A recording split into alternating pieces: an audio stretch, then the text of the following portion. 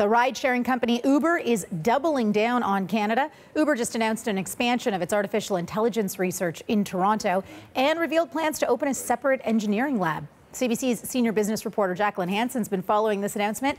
What are the details of Uber's plans, Jacqueline? Well, dollar-wise, Rejmi, this is looking like a $200 million investment over about 5 years. And the company says that it's planning to hire a couple of hundred more people in the city. So it has about 200 employees here in Toronto currently. It plans to increase that to more than 500 over the next couple of years. Some of the hiring, they expect it will be done locally with local talent, but it also plans to offer its other Uber engineers elsewhere in the world to move to Toronto if they like the look of the city, as John was just talking about, but also recruiting globally as well. So trying to really focus on that diverse workforce. Now, part of today's announcement, well, there's two parts of it. So part of it is a new engineering lab that it's planning to open here. So initially, that will work on developing the sort of capacity of Uber's platform. So partially the back-end infrastructure of it,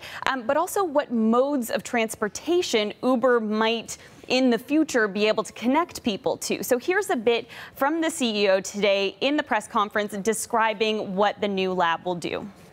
This engineering center, we think, is going to help us further build state-of-the-art Uber transportation platform.